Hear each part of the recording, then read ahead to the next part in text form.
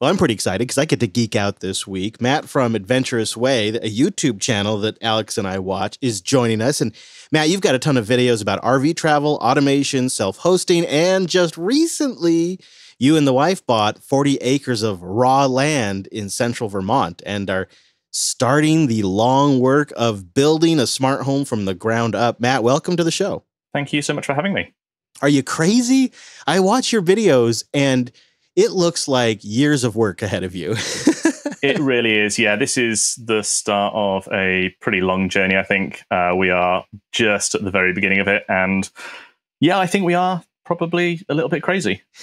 I'm sure you've noticed, Chris, that I've managed to coerce another Brit onto the shows. I wanted to bring the average, the height, I wanted to raise the standard a bit. Yeah, it wasn't lost on me. It wasn't lost on me at all. But, Alex, there's like a ton of stuff we could talk to Matt about, but I thought maybe we'd start with what he and I have in common. When I first started watching your channel, you were doing a smart RV system similar to mine, Home Assistant, Victron, the whole works. So can you walk us through a little bit of what you built?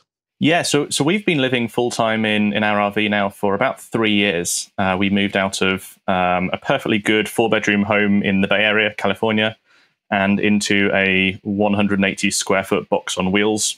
So imagine about half the size of the average master bedroom in the US. And that's been our entire home for the last 3 years.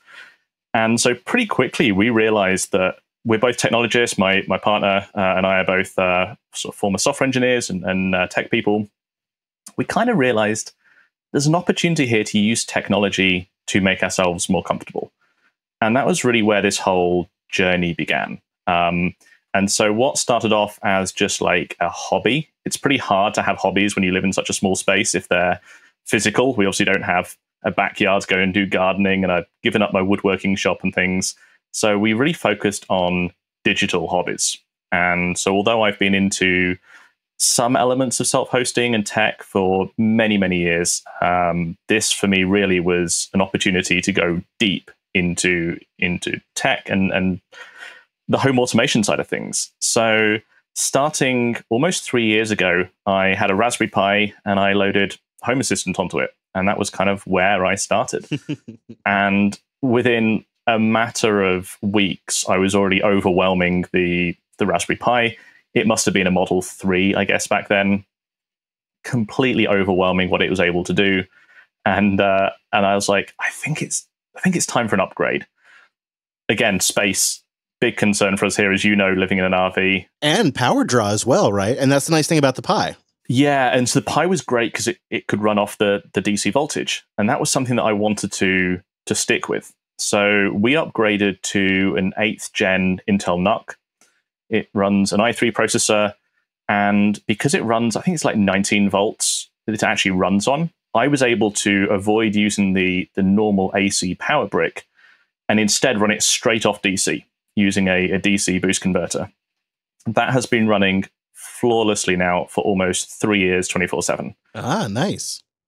It's interesting you say that, Matt. I think a few years ago, maybe 5+, Plex was the gateway drug for a lot of people that got them into self-hosting. I know you're a proponent of that as well. Home Assistant is the new gateway drug, don't you think? I think it is. And it's literally the hub of the entire experience in our RV. It is, even when we're consuming media, I've got Plex plugged into Home Assistant. And so it really is that kind of entrance point for me. But I think it's becoming so accessible and so easy to get up and running with that it's just attracting more and more people to this kind of lifestyle and this hobby. Well, I have a ton of questions for you, Matt. And in fact, I want to get into some of the details about your system, but I want to mention this episode is brought to you by Cloud Guru. They are the leader in learning for cloud, Linux, and other modern tech skills. Hundreds of courses and thousands of hands-on labs. Get certified, get hired, get learning at cloudguru.com. Matt, something you said there was that what struck you was, well, we could use some of this technology to make life more comfortable in our tiny home. That's kind of how I got into it too. And I'm curious, what was some of your very first automations? Was it around enabling boondocking? Was it around heating? Where did you start?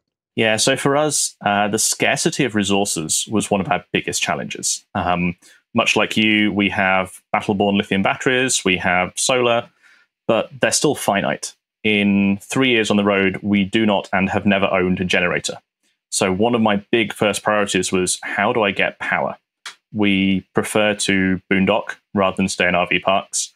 I think start of last year, we did 100 days in a row of boondocking, just totally off grid. Wow. 100 days. That's impressive. Very nice. Yeah. Wow. So when the pandemic first hit, we were just every 10 to 14 days, we would run into town to go and dump our tanks and fill up again, and then back out into the middle of nowhere and carry on. Oh, look at you, you big show off. So one of the priorities with the home automation was, how do I make this more achievable? And for me, I've never got into the scripts so much, just the trigger a thing and then things happen all at once. I was always into the, how can I make the RV smarter in the first place so I don't have to interact with it at all? So one of my favorites, I call it the auto dump feature. It has nothing to do with dumping tanks.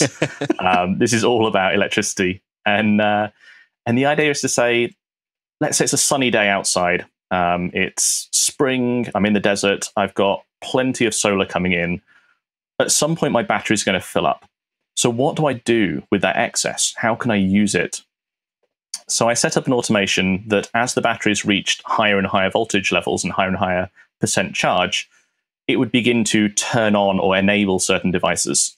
So as you've probably noticed, the Victron inverter has a fairly high background power draw. Mm-hmm. And so we keep it turned off most of the time.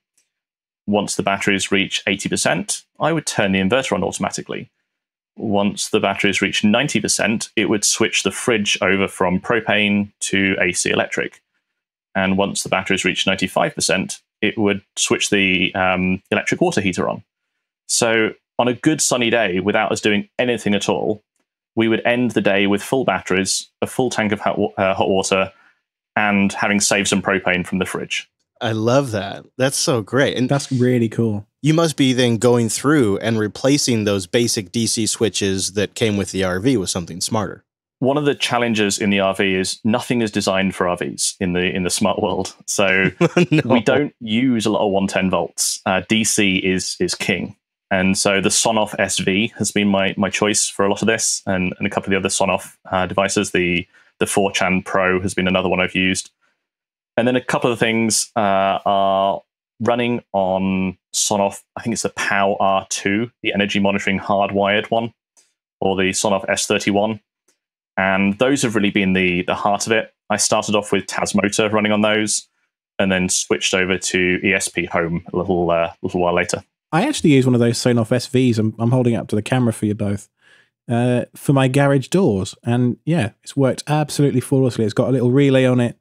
It runs on low voltage, like you said, Matt. I really like it. And I put Tasmotor on mine, of course. Fantastic little board.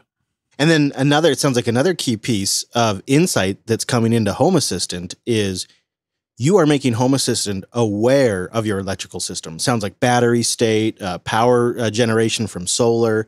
So Home Assistant must be getting a lot of information off of your Victron setup. How are you supplying that to Home Assistant? Yeah, you're right. So we are using the Victron CCGX, the Color Control GX, which is one of their family of products that has a built-in MQTT broker. So this was actually one of the original reasons, I guess, that we chose Victron versus some of the other vendors out there that do solar for RVs. We basically slurp up all of that MQTT data, throw it into Home Assistant, and also then collect it all in InfluxDB as well. And for me, it was actually the data collection side of things that was really why I started this in the first place. We wanted to see the long-term trends of our batteries, of our solar, all these sorts of things. And we've now got, I think, almost 3 years worth of data at about a 1 to 10 second resolution across dozens and dozens and dozens of data points on the electrical system. So you're getting real insights to how the health of your batteries are, if they're still delivering the same way, and probably even like you could start to see maybe something's wrong with one of our solar panels because of this data. Exactly. So we've used it ourselves to answer questions like, if we added 200 more watts of solar, what would that do to our system? Or how many watts of solar do we need to get through winter at a given latitude? Because we can graph the location of the RV versus the amount of power that we bring in during the day. I love this. You got to come on board as a road trip consultant for me, running operations. Yeah. So a lot of the stuff that we've done in that sense has been quite selfish. It's informed decisions that we've made ourselves. But I think one of the things that's really excited me the most is being able to share this data with others. So we've actually shared all of our electrical data with Battleborn, who make our batteries, with Dennis, the CEO, and he's then able to look at that data and from that get real world insight into how their batteries actually perform in the wild. Because no lab can recreate an RV in temperature fluctuations and casually turning on the AC and then boondocking for 100 days. Exactly. So we've been able to share all that data with them. And that really helps them to then understand how their batteries perform in different conditions and hopefully then improve their products. Yeah, I could show them how their batteries perform while they're cooking because it's so dang hot here. But something else that strikes me is that you could do is you could watch for the total draw of the RV and prevent tripping a breaker when you're set up to shore power and you're actually maybe not boondocking, but you're at an RV park or something like that. So there's utilities for when you're not off grid as well, I would imagine. We actually added that exact automation about 10 months ago. We arrived here in Vermont.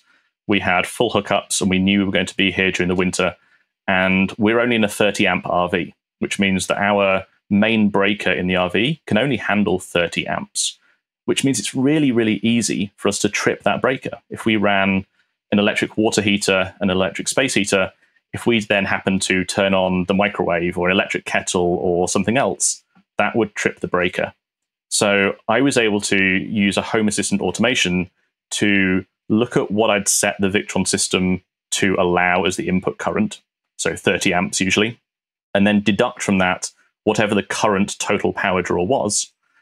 And then if I was exceeding the 30 amps, it would then automatically pause either the electric water heater or the electric space heater so that I can run the microwave or run the electric kettle because I need my cup of tea and run those, just pause those things until the microwave or the kettle has shut off and then return them back to their original state. And thanks to that, we didn't trip a breaker all winter long. So, Matt, are you telling me that my color control GX is collecting all the information I need and I just need to go into the settings and like tell it an MQTT endpoint or something? Do I already have it? It's even simpler than that. It actually has a built-in MQTT broker. No. So you can just connect to it on port 1883 and pull the data straight off. You're doing it right now, aren't you, Chris? Be honest. I just don't understand why nobody's built a Victron integration for Home Assistant. Like, get on it, somebody. So I actually looked at doing it. I posted on the Victron forums late last year and said I'd be really interested in making a Victron integration. That was probably your forum post I read. I don't know Python. And so for me, like, there's a decent barrier to entry to go straight from like not knowing a language to writing an integration with this massive kind of project. But yeah, I mean, all the data's there on MQTT. It feels like this is a great example of if you had somebody who was a Python developer and had a Victron system, it wouldn't take long until we had an integration, but it's just those two paths have not yet crossed. But these Victron systems are crazy popular in van builds, bus builds, modern RVs. Like these things are going everywhere, and Victron makes some great stuff. They really do. And one of the things that I like the most about Victron is they are open sourcing nearly all of their software. So all the APIs they use are all completely publicly documented, but all the source code is also there as well. Hell yeah. So, and you'll like this one. They've even got a literal how-to guide on GitHub along with all the software you need to run the CCGX software on a Raspberry Pi. Yeah, I really like that. I know some of their boxes internally are running Linux too, which I think is just great. I'm a huge fan of that as well. We should reach out to Victron and have them on the show. We should. You're right. I sure give them enough publicity on air for heck's sake. But yeah. All right. Well, yeah. So I am setting up MQTT and pointing it at my Color GX right now. So I'm going to get that going. Top tip, if you want to, my favorite MQTT kind of tool is something called MQTT Explorer. Ah, okay. This thing lets you log into a broker and see all the messages that it's getting in real time. Oh, and I see it's a Mac app. Is that a Mac app? Brew install MQTT-Explorer, I think. No kidding. Really? Okay. You can actually, so you can use Brew to install practically everything these days. When I set this, I got an M1 Mac about a month ago, and I've religiously used Brew for absolutely everything, including Chrome, VS Code, Audacity, everything. Yeah. I legitimately had no idea. No, I know. It's come a really, really long way in the last 5 years or so. Yeah, I have to say, my Mac experiment here on the road trip has been it's been good. I mean, once I got and Matt, I don't know if you've ever run into this, but I had this problem where like NSURL session D just would consume all of my bandwidth because I was in a pretty crappy signal area, and I had like hardly any signal, and I'd fire up the Mac and it would just sit there and run and run and run, in part because the download speeds were slow, so it took longer. And I'm sitting there trying to do a live show. It's just horrible. So once everybody yelled at me to try Little Snitch out again, which I had tried out 100 years ago, I gave Little Snitch a go and set up an outbound firewall for, and blocked basically everything except for the apps I'm using to do the shows. It's been pretty solid since then. Seemed a little hacky, but sure works. Yeah, there's a load of little tricks like that you can use when you're in a really constrained bandwidth situation, just to make sure that your devices are only doing the things you really, really want them to do, and not just those like background tasks that can wait. Are you doing any of that at the firewall level now? The big one for us is actually just the ad blocker. Just having AdGuard Home on there just cuts out so much stuff. I will say we are completely spoiled, having been running on like bonded cellular connections for the past kind of couple of years. Mm-hmm. We actually have cable internet plugged into the side of our RV. So we're sitting on 400 meg cable internet right now. Nice. Yeah, that's a treat. Yeah. Yeah, the one nice thing about this spot we are in Tucson right now is we have pretty dang good signal. It's not like that good, but it's not wired good, but it's been pretty good. So that's been nice, because some points on this trip I have just had horrendously bad signal. It's amazing what you can actually still get done. We actually found that in all our time kind of boondocking around the Southwest, I think there was only one spot we ended up in where we didn't have usable cellular internet. And we sort of knew that going into it, so we just made sure that all the work we had to do, we didn't need anything online.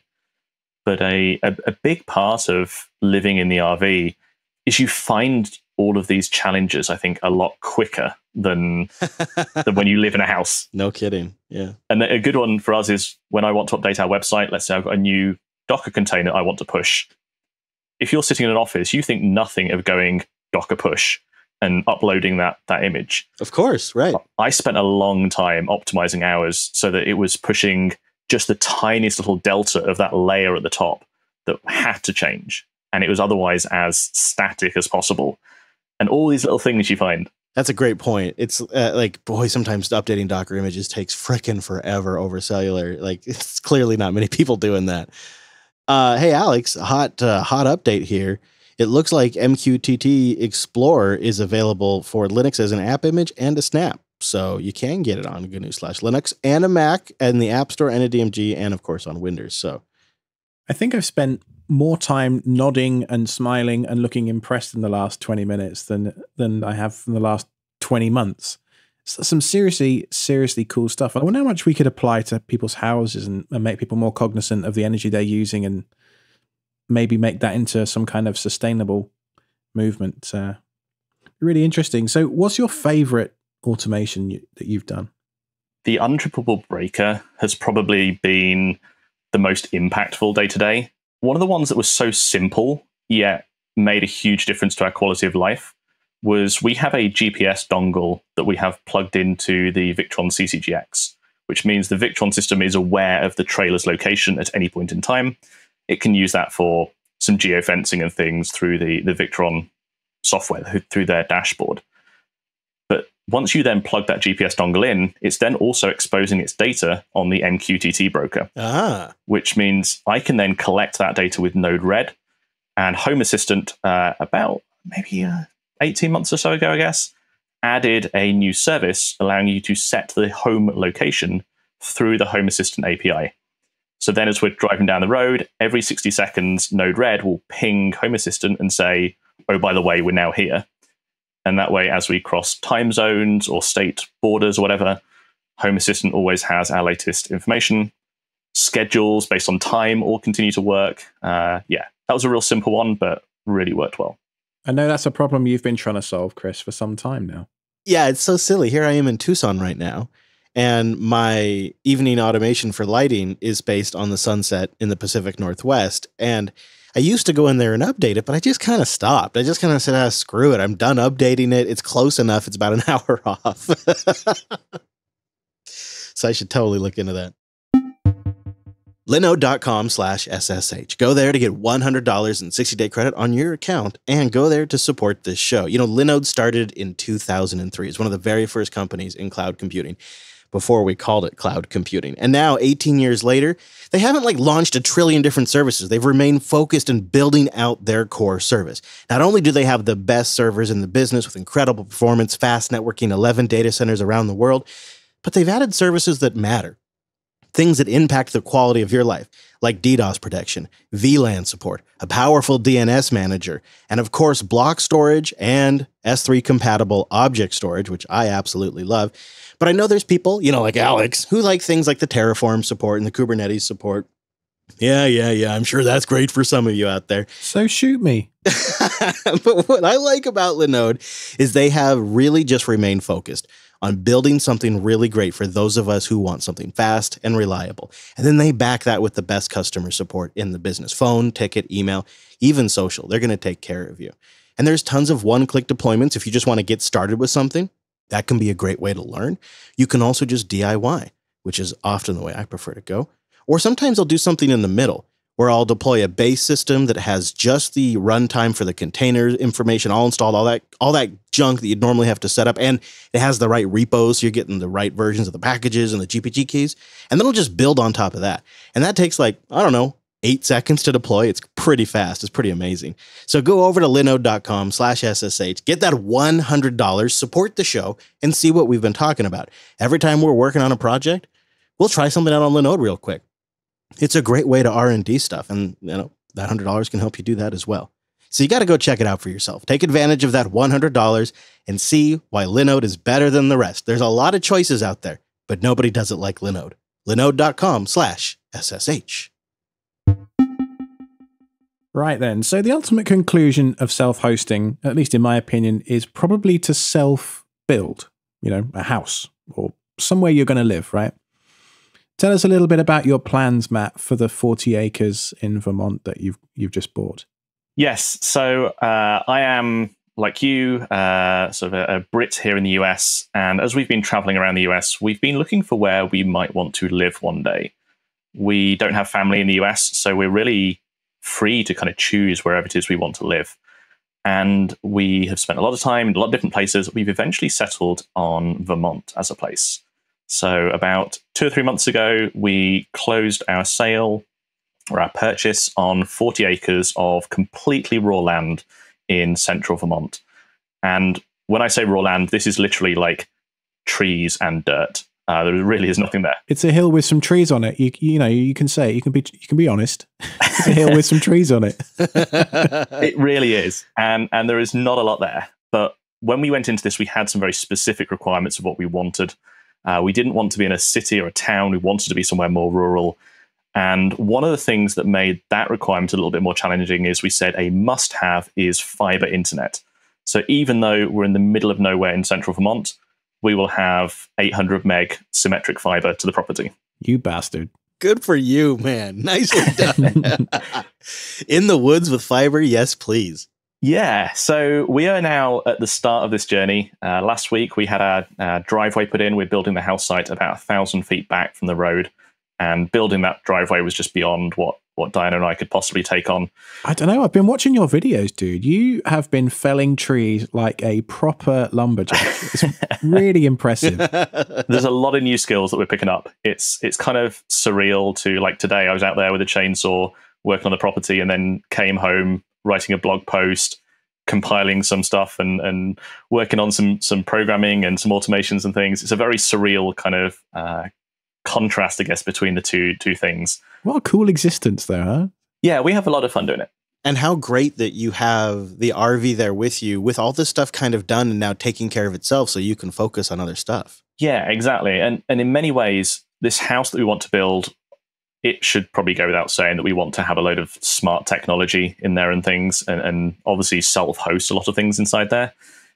The RV in many ways has been our test lab and still continues to be our test lab for a lot of those things. So even though we're running with just like one little Intel NUC and could serve that all with like a little travel router and would probably be fine in here, we've sort of pushed the boundaries to learn some of the things we might need for the house. The RV is staging. It basically is, yeah. I'm sure you're already daydreaming of ideas for the new house, but this is something you get to build from scratch. So I imagine you're thinking Ethernet throughout. You're already picturing a spot where you'll probably run a server. Walk us through a little bit of what you're now considering now that you got a crack to build something from scratch, even if it is a bit off. Look, I'm learning so much, and I think the community around the self-hosted Discord and things has been a fantastic resource already. As I learn more, I keep evolving my plans. But some of the things that I've picked up so far are things like, if you want to run your own hardware, there's usually a trade-off of like heat and noise and cost and power efficiency in these things. We've learned so much about resource management in the RV. We want to have a completely net zero house. We're trying to build a passive house and hit the living building challenge, which are a set of requirements that basically mean a very, very high quality, sustainable, comfortable home. How do I now then host servers and things within that is kind of the challenge. So one of the things that we're going to do, because we're self-building, the priority is to get utilities onto the property. So electricity and fiber, bring those up the driveway, make sure we've got our solar and our batteries installed, bring the well truck up and dig a well, all those sorts of things. I love that water came after internet. I noticed that too. Someone asked us a few days ago if we had a phone line at the property. And I'm like, I have no idea. I have never checked. No, no, why would you? Yeah, it's gone now. But no, so because we need to bring those things on and get them done quickly, most people would put those in a basement. But to have a basement implies you already got a house, and we don't. So we're actually going to build a separate standalone mechanical building, bring all of the utilities into there, which gives us this big advantage that we've then got a separate building where noise and environmental controls can be tailored to whatever we want inside. And that's where we're going to run all of our servers and switches and all that kind of stuff. And it can be as loud as it wants to be. Doesn't matter. We can then have a separate building for that. Right, with an Ethernet cable going to the house. So that's where you're going to put all your solar batteries and inverters and electric grid tie-off points and... Exactly. So it'll have as much power as it needs. We're thinking, because the property is quite large, the distances between some of the buildings could also therefore be quite large. For example, we want to run cameras along the driveway. We're sort of pushing the limits of what Ethernet can do. So we're then probably going to run fiber as a backbone between the buildings and run fiber from the road to the house site, and then our own fibers back down to the road, and then tap in there. Might as well. And at this stage, and if you're building this property in 2021, actually fiber does seem like a pretty smart way to go. It sort of future-proofs it a bit. Yeah, exactly. And it's one of those things where we have a YouTube channel. We're moving around big media files all the time. And so having an ability to do that at greater than 1 gig speed is something that we would actually really find valuable. Can I rent some space in your mech room? Yeah, Forest Data Center colo hosting. I can see it now. Vermont Rural, yeah. Yeah, what did we coin it on Discord? VT Rural, like AWS do. That's pretty great. That sounds like almost exactly, although at a larger scale and distance than what I had visioned. My ultimate goal for our RV Lady Jubes would be to park her on a piece of property that we've bought with a shed that has solar, it has the inverter, it has the batteries, maybe it has a washer and dryer in it, and it has some on-premises servers that have been, theoretically syncing over Starlink or something with media ready to go or whatever. And I love the idea of separating out the noisy stuff into its own building. I mean, why not? That's such a great way to go. And so I imagine you're considering a whole new generation of home assistant build. You're not going to take the one out of the RV. You're going to leave that. And I would imagine a whole new build. Yeah. And this is an area now that I'm learning so much about. The hardware side of running servers is pretty new to me. And so although I'm comfortable like with the concepts, the specifics of exactly what to run is all new. But you actually touch on something there that's a real challenge that I'm battling with. The concept of self-hosting is that you have your own little private island of stuff. It doesn't matter what goes on elsewhere, out in the cloud or whatever. You are insulated from that because you have your own little private island. Well, when we have a house, we sort of then have two islands. Mm-hmm. You have things like, take Plex as an example. Do I run Plex in the house, in the RV, both? Like, how do I sort of manage those things? Right. Been there. Yes. Yeah. So that's an area for me that's, I think, really exciting. There's some places where it's a huge asset, like backups. Great. I've now got a really easy way to do that. But for things like media sharing, do I have two copies? It becomes tricky.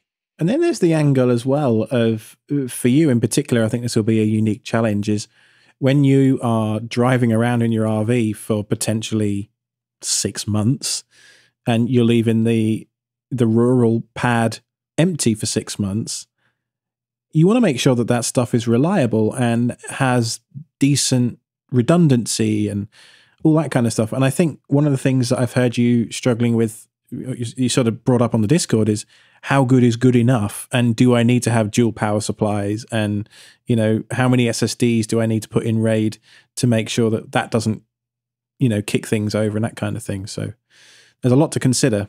Mm-hmm. And I'll add to that, Alex, you know, lesson learned here. I thought I had a fairly good setup. And as I'm on the road at this point, my main server at the studio is offline, which does a ton of lifting for me and then syncs the results to the RV. And I feel like I'm like operating with one hand tied behind my back while that server's down. And now I'm running through my head of like, what am I going to do to rebuild that? Because it is a tricky problem. And this is on, you know, a pretty nice actual server box.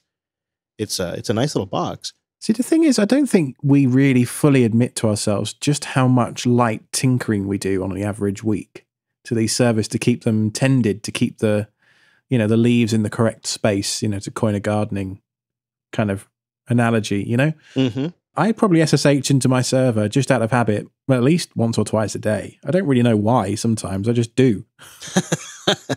Yeah, I mean, you touched on it there with the dual PSUs, and I would just say, imagine the situation where you don't have physical access to your server, nor would anybody else have physical access to your server for 3 months.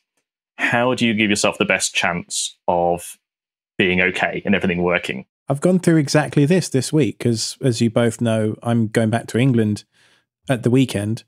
Will be probably the day after this airs, actually. And the server that lives in England for me has been running on an old Supermicro board with a Java-based IPMI KVM built in. Works okay, but I prefer it was a little more modern, that kind of stuff. And I thought to myself, could I just make do by taking a Raspberry Pi 4 over there and put pi-kvm on it? And I'm like, no, actually, I need this to be 100% as close as is possible, reliable. Because the last thing I want to do is have to call my dad up and say, hey, can you go and push this widget into this particular orifice and, you know, wave your hands at 3 o'clock on Sunday, you know, and make it work. So I've bought a new ASRock board, which is, I've written a blog post about, which I'll put a link to in the show notes. I think that might be the perfect media server motherboard for me moving forward. We'll see. But it's, there's just so much to consider. And I think you have to get to a point where you're like, okay, I'm willing to risk a single power supply in this system. If that goes boom, okay, what's my plan B? You know, my plan B might be Linode, something like that, with some ZFS datasets replicated or something like that. It's too bad about the pi-kvm though, because that was one of my thoughts, was if I had pi-kvm at the studio, I could at least see what's going on the console right now. But an IPMI system would be better. I was actually thinking, although I don't really know how to pull it off, is like a redundant pi-kvm system or a redundant Pi system for WireGuard. When I do get back to Washington, addressing that redundancy is one of my to-do items, because I know exactly what you mean, Matt. It's like I'm sort of helpless down here in Tucson when the server's up in Seattle. Yeah, I mean, one of the technologies I've been researching and playing with some more recently is CARP. So this gives you essentially the ability to have two devices that can fight between themselves, let's say, for an IP address on the network. So OpenSense supports this out of the box. You can run two separate machines with OpenSense on, and if one of them dies, the other will automatically kind of pick up and run with that. And maybe there's a similar thing you can do with Raspberry Pis with other services. You can have essentially a redundant Raspberry Pi sitting there idle, and if the first one drops off the network for any reason or just doesn't respond, the second one would pick up. But you got this vision of two fish flopping around on the deck fighting each other. Right? It might be fun. That could be good to watch. Well, Matt, there's so many things we could talk about, but we should probably leave some of it for your YouTube channel. But thank you for coming on the show today and chatting with us about some of this. And best of luck to you and the wife building your new home. I think it's going to be quite the project to watch. Thank you so much. Yeah, and I'm looking forward to learning a lot more. And I've been binging all of the podcasts recently. So I over the last 3.5 weeks, I've just got through all 50-something episodes. I'm looking forward to learning a lot more from the group in the Discord as well. Yes, good plug for the Discord there, selfhosted.show/Discord. You can go over there. Also, if you want to give us an email, there's selfhosted.show/contact. And if you want to find more of Matt, you can go and search on YouTube for Adventurous Way. And we'll have a link to Matt's YouTube channel in the show notes, as well as Instagram and other things like that. Big thanks for listening, everybody. Huge thanks, actually, to our site reliability engineers over at selfhosted.show/SRE. Loads of you have been buying the Chris and the Badger t-shirts. I think we're going to be taking those down soon. So, better go get them soon. Do feel free to go over there and give those a quick once over before they're gone for good. Yep, that's at jupitergarage.com. And also go check out our friends at A Cloud Guru. They have a course on setting up, learning, configuring, and managing Linux web services, Apache, Nginx, and Squid. Yeah, reverse proxy servers, as well as HTTPS, SSL stuff, load balancing, all of that goodness. Linux web services with the Cloud Guru. We'll have a link in the show notes, or you can find him at cloudguru.com. You can find Alex on Twitter. He's at Ironic Badger. I'm at Chris LAS. And the whole show, it's at Self-Hosted Show. And big thanks for listening, everybody. That was selfhosted.show/53.